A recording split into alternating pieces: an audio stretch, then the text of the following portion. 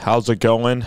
Very, very long. My final kind of long break before the football season, guys. Just was out of town. Was pretty far away actually for 8 days, and it was a combination of good and bad.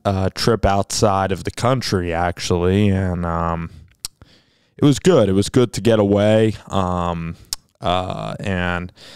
But I'm just, to tell you the truth, I'm happy to be back. I'm happy to be back, and I'm happy to be talking about football again. And I was even able to watch some of these preseason games, and appreciate everybody, tuning in to a lot of recruiting tape that we did during the summer. And now we are in the midst. We are in the midst of preseason football for the NFL, and then the Huskers are going to Ireland with Northwestern, and the Huskers are going to begin Scott Frost and his 5th year as a coach in Nebraska, and it's going to be spectacular. Just every game is going to be so impactful for Frost if he wants to survive. If he wants to get Nebraska to get to 8 wins, which actually is possible with their schedule. But, let's look at our preseason takeaways for week 1. So, first off, let's talk about Baker Mayfield. Baker Mayfield has seemingly shut the door on the competition in Carolina. Baker Mayfield has seemingly won the competition already in Carolina.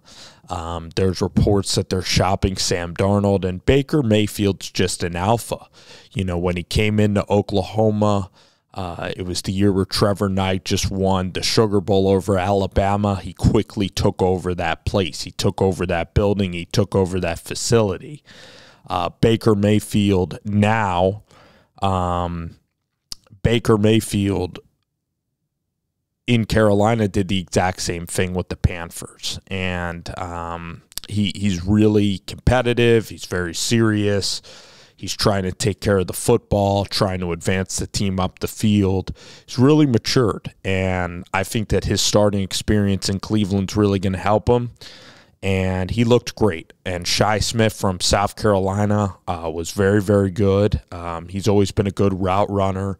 And at South Carolina, he played with some decent quarterbacks, but Shi Smith really flourishing in the preseason and could be a trusted target for Baker Mayfield. So if Carolina this year, if Baker Mayfield goes out and they win the division or they're very competitive, and their defense, they drafted all defense 2 years ago. So their defense put them in position to win games. So, you look at if McCaffrey can stay healthy, and DJ Moore and Baker Mayfield, this team can be really competitive. And, Tom Brady's missing time. Is the Bucs defense going to be as sound? You lose a head coach and Bruce Arians. You're now bringing in Todd Bowles and Leftwich. And I know that, Leftwich and Brady are still there, but you are losing Bruce Arians. So, and all the retirement rumors with Tom Brady, all of the reps that have been missed during this offseason, maybe it'll prove to be a nothing burger because it is Tom Brady, the greatest quarterback to ever play football. Who knows? But that division could be open. A team that I'm down on is New Orleans. I just think that, Dennis, you go from Sean Payton to Dennis Allen. And what I'm going to say here is that Atlanta, I love the way that Atlanta builds it. I love the way that they're a tough football team. They're gritty. They're just like the Lions. They're coming up. And Desmond Ridder really showed a lot of poise in his game. Desmond Ridder showed, threw it with accuracy, was able to roll out to his left a lot of play action rollouts for Desmond, and he was really in control. And he also showed off his athleticism where Desmond Ridder can scramble. If nothing's there, he can pick up yards on his own, and he demonstrated that against Detroit. So Ridder was really, really poised in his game. I mean, I looked at Malik Willis a little bit, and Willis had some explosive plays. Kenny Pickett came in against third stringers. He did all right. He led a very nice drive at the end of the game, Kenny Pickett did. But again, I think Ritter so far has been the best rookie quarterback in the class. I also thought that Jordan Love, a couple of interceptions were not on him. Romeo Doubs could have had a catch along the sideline, but Romeo burned somebody and Love threw it out there. I mean, Love has decent touch. I mean, the one thing is he does miss the very easy throws, but he's an explosive player. He made several wow throws against the 49ers. It's just, is Jordan Love ever going to get his opportunity? Is he ever going to get a chance to start in this league? Because, I mean, there's several quarterbacks that I think that Jordan Love is better than from the get-go. I mean, he has great athleticism. He can really throw the ball with velocity. He's learning how to put touch on it. He has a quick release. He has all the tools to be a really good quarterback, very good leadership skills, intelligent, all of those factors. It's just, is he ever going to get a chance to pretty much demonstrate his ability? He played in one very tough road game in Arrowhead. He didn't play particularly well in that game. And I guess, he did make a mistake, throwing the ball in the middle of the field. So, I guess it's, how well can he read the defense, or how well is he at recognizing coverage? Because at Utah State with Matt Wells, he would sometimes throw interceptions, but I think Jordan Love is a very intriguing player. You get him on a cheap deal. You put a good defense around him. I think he's a wow type of quarterback that can lead a playoff team as a starter. But it's something that, again, he might never get the chance to do it, so it's a hypothetical that might not ever come to fruition. So it's the same way. Like, say I said Ian Book, should be an NFL starter. I mean, Ian Book, I'm not saying that. Ian Book had one chance to start, and he wasn't very good, and he doesn't have the talent that Jordan Love possesses. But again, the people that say, oh, Ian Book would have been a great NFL quarterback, they're never going to be proven wrong, because they're never going to be given the big enough sample size to be proven very wrong over that time. But the NFL is a groupthink league. That's why Baker Mayfield, again, was ignored by all 32 teams. It's why Jimmy Garoppolo's not being traded. Nobody really stretches outside the boundaries of normalcy in the NFL, and that's why a lot of the same teams have won in similar years, because it follows a very strict pattern. But Jordan Love really showed flashes. I love the way he played. He played aggressive. He stuck a back shoulder. He hit 2 40-yard touchdowns. He scored overall like 17 points of production in the first half. So I think that Love looked really good. And, okay, he threw a ball high in the red zone. It got intercepted. A guy undercut and made a great play on the ball, So he's a young quarterback. He's going to throw interceptions, but you're also going to hit explosives with him, and the offense is going to move down the field. I thought that Daniel Jones looked all right, honestly. I mean, Tyrod against the twos was very efficient. But Daniel Jones threw a good screen ball, threw a decent slant pattern, moved the team all right. He's just a slow processor, and he doesn't really have a huge arm. He's not twitchy enough to really play the position at a high level. He lacks some of the physical tools to really be a great quarterback, or even to be a stable starter. He's not a starter. He's not that good, and you're seeing in training camp how, he's having these off days right now, and that's because this offense, Tennessee's going to rock the Giants to start the year, and Carolina's looking pretty good with Mayfield. They're going to have a chance to beat the Giants, and then can the Cowboys come in and take care of business on the road? You get Dable off to an 0-3 start with Jones. Then you're really going to test Brian Dable. You're going to test, is he going to put Tyrod in? You're going to test ownership. You're going to test how patient are the Giants going to be with Brian Dable. Let's talk about Drew Lock. All right, we'll talk about Drew Lock. We'll talk about the Seahawks quarterback competition in the preseason. So Geno Smith went out there. I watched the game very closely. At first, it was Trubisky leading a flawless drive with Gunnar Olszewski, where they looked like literally Montana and Rice out there. Seahawks defense is very young. And the thing about very young defenses is that even though they could be good in a couple of years, they need like 2 or 3 years to really, notch it up perfectly. And so you got Tariq Woolen, you got Boye Mafe. The roster is incredibly, incredibly young. You need linebackers. You're going to need some defensive linemen on that defense. All right, you have Kobe Bryant, you have Woolen. So, I mean, maybe there's some secondary pieces there in Seattle, but, I mean, their defense, I don't know if their defense is going to be that stout. They're totally rebuilding. On the offensive side of the ball, you sign Metcalf.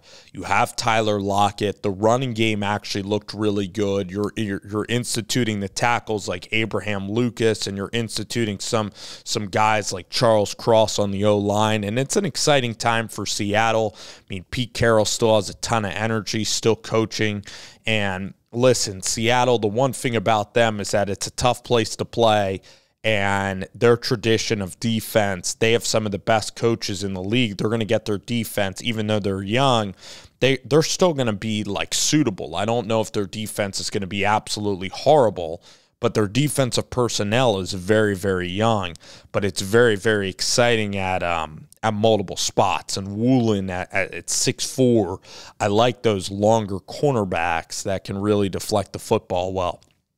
So, man, oh man, let's talk about the quarterback competition. So Geno Smith came out guns blazing, had a beautiful rollout pass to Noah Fant right on the fingertips. Came out, he really slung it. He really threw the ball well to start, but then he had a 12-man on the field penalty, and then he took a terrible sack. The one thing about Geno is he has bad pocket movement in the pocket. He sometimes goes back 5 yards, tries to make something out of nothing, panics if his first or second read isn't there, and can sometimes run around and take big yards for loss, okay? But the one thing about Geno Smith is he was plagued by drops. Then the second possession, Geno got pinned inside the 5. They ran it 3 times. They had a 3rd and 1, and the O-line just got stuffed by Steelers. So it's hard to blame Geno there, even though the drive was a failure. And even though the drive didn't result in any points whatsoever, he did nothing wrong. Then you look at, I think Geno led a field goal drive where, he found his checkdowns. The one thing is when Geno was in the pocket, he was very accurate. He had 2 drops and Noah Fant did not get his foot down. So he was very accurate. And then the 2-minute drill, he was flawless. He was fantastic. He threw a really good dig route across the field, improvised on the 1-yard line, was able to break a tackle and score by himself. So overall, Geno Smith, very accurate, did not ever put the ball in harm's way, found his checkdowns, not the most explosive offense in the world, but situationally, 2-minute drill was pretty good, gives him about an 83 to an 84, because he was like, we're going to say 1.5 out of 4, or I'll give 1 point to touchdown drives, a 0.5 point to field goal drives. So Geno was about 1.5 out of 4 playing against a good defense, and he did not have his top 2 receivers.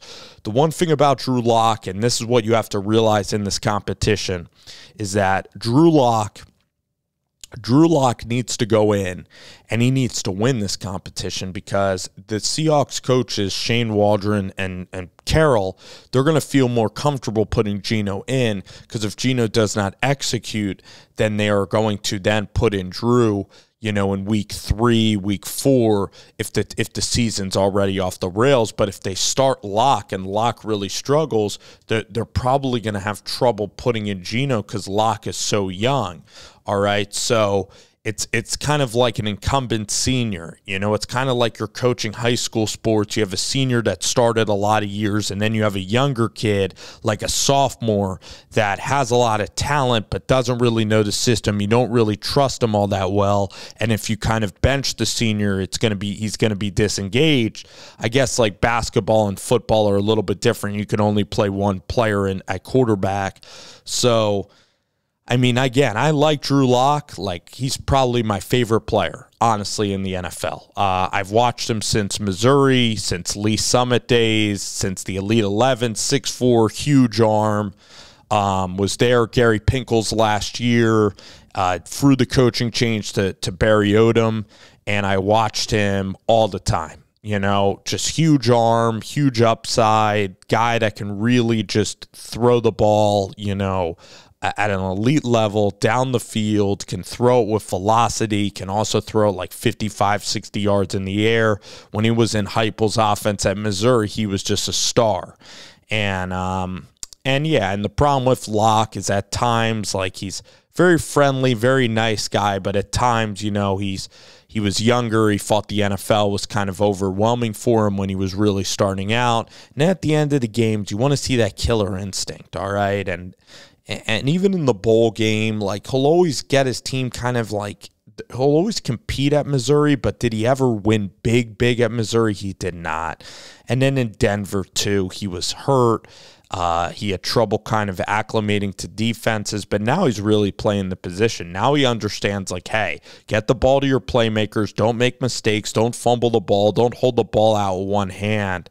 I mean, because the one thing is he'll fumble the ball. He's not, you know, sturdy in the pocket, 9-inch hands, and that's the thing. And the blindside hit, it wasn't a good check by Drew Lock, and I don't blame anybody who gets hit blindside. You're going to fumble it, so it's not like Drew Lock was weak with the football there. He was weak in terms of dissecting the blitz. So, listen, I'm a big Lock fan. I'm going to be very harsh on Drew Lock, though, or I'm going to grade him highly because, listen, the guy has a lot of talent. He has to have urgency, and he's doing a tremendous job so far through camp of putting one foot in front of the other and really, you know, paying attention to the day-to-day, taking it day by day, doing the most of what he can with every rep. He said something great, you know, is my favorite quote of Locke, and Locke's always been a great quote and a really fun athlete to follow. My favorite quote of Drew Lock was, hey, I could be playing at Bellevue High School across the street, playing varsity or JV, playing varsity at Bellevue, and each snap I take, you know, I realize that it's, you know, the most important snap of my life. So I'm totally bought in, and I love just playing every snap I get. And it is a blessing. And with Teddy Bridgewater, when Locke got sapped by Fangio and he really just got shoved out there by the coaching staff, Shermer and Fangio just gave him no confidence at all. He was really done a disservice. Definitely his doing as well. He's not exempt from criticism. He didn't win any games. His statistics were poor. So he wasn't very good by any metric statistically. He wasn't. But again, you saw the flashes, but Shermer, very stubborn, Fangio, old stubborn coaches, didn't like his personality, and just they didn't vibe at all. It was just a bad partnership. But I think that he's really going to a place now with Schneider and Carroll, all right, that I think, and Shane Waldron, that I think are giving him like a decent opportunity. Now, he's never taken first-team reps really over Smith. There's been times in scrimmages where Locke has been kind of parallel to Smith. At least in the mock game, he got a chance to work with those guys a little bit. But off of 4 days rest coming up for this Bears game, since it only is a 4-day rest and it's the first home game, I think that they're going to roll with Smith. And it's Smith, they're going to play Smith like a quarter, but then they're going to play Locke like 2 quarters. And if Locke can play great and Smith kind of plays average, then that final game in Dallas will be Locke's chance to secure the job. That's how I think it's going. All right. They're trying to say, hey, Drew, go match Smith and overtake him, all right, and try to win this job. So Locke against the Steelers, first drive was fantastic. Rolled left, made an easy throw out to the flat. Bo Melton made him right, yard after catch, gained like 60. DJ Dallas pounded the football, and then Locke did a really nice job finding his secondary read on 2nd and 5 on the first drive. He had a crosser to the right-hand side, beautiful throw in rhythm, like a 4-yard pass, but it was just in rhythm. It was a really good quarterbacking by Locke, got him down to the 5-yard line, answering a touchdown by Pittsburgh. Then on second and goal, they ran a play action. He kind of threw a risky kind of fade ball to the left corner. Defender got his hand on it. Not his best rep at all. Put the ball in harm's way. Third down, though, he pinned a 50-50 ball from the 3-yard line, threw a touchdown pass. So the first drive, phenomenal, was great. Second drive then, Locke again comes out. The team is moving it very well. He's getting ready to score more points. Either I'll give him a half a point for a field goal or even a touchdown. Then false start, 2nd and 15. Then Locke throws on 2nd and 13 his worst pass. Ball got deflected or came out wobbly. Was an ugly ball, incomplete. Then 3rd and 13, Waldron and Locke, they mailed it in completely. Screen pass, just setting up a punt, but a terrible ball. Like Locke missed it. You could see from his reaction, he threw the ball too far in front of the receiver. It put him in harm's way. Just not a good rep, ugly end to the series. But then they pinned Seattle deep. They pinned Pittsburgh deep, got a 3-and-out, which was great. So at least Locke, he never went 3-and-out. That's the one thing. So he was consistent. The team moved the ball very well. All right. So then Locke, they're down 8. Fourth quarter, he comes out there, great field position, and he has his best drive, best series. Throws a really good ball on like his third read, kind of throws out to the flat, but it's a far hash throw.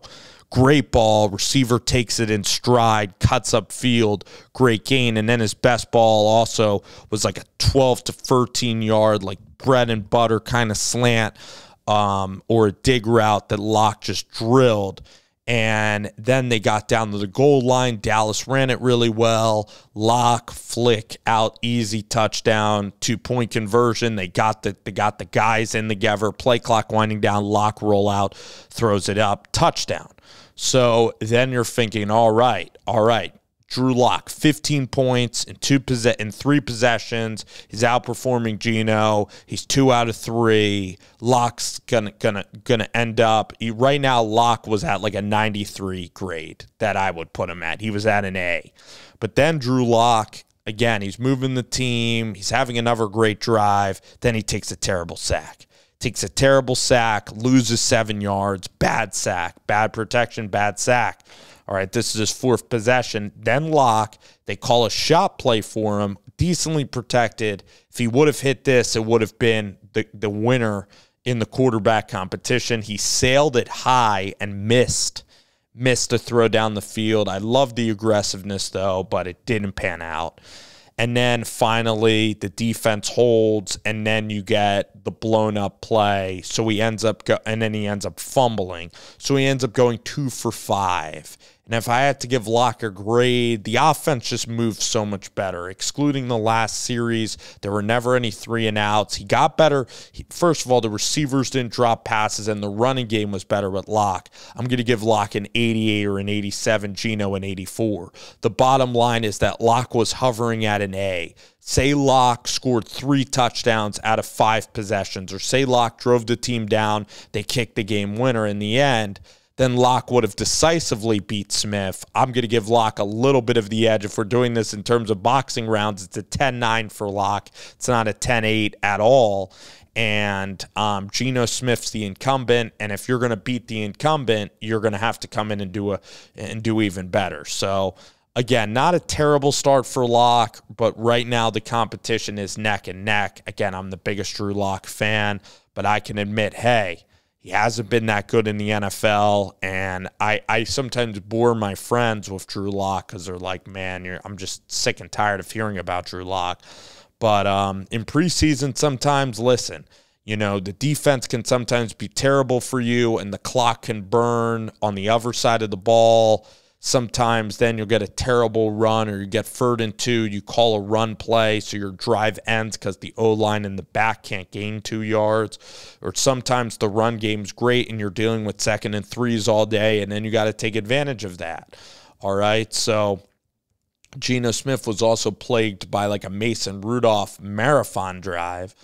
So that's preseason football, kind of in a nutshell there. I thought Baker was sharp. He was crisp. He flat out won the job. Zach Wilson did not look very good. Daniel Jones in the Dable offense is going to be fun to watch, even though Tyrod Taylor was very good. Daniel Jones was fine in his preseason game. But again, really struggling in training camp the last couple of days. And Daniel Jones hasn't won any games in the NFL at a high level. He's gotten a lot of chances to start, and the offense has been putrid with him. So he's going to have a year that just changes perception completely. At least Baker Mayfield was able to have his moments in Cleveland as a rookie and then in that first season of making the playoffs. So, and leading a good offense and being competitive. People think that like the Cleveland Browns roster is like the 86 Bears roster. They're like, Baker Mayfield's the one weakness on that roster.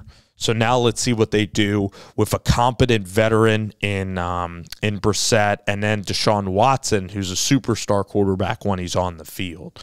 So anyway, guys, it was fun talking preseason. Maybe wrap it up tonight, do a couple of film reviews here on some college players. Again, we're a week out from week 0 in college football. But thank you guys for listening to my thoughts on the NFL and preseason 1, week 1.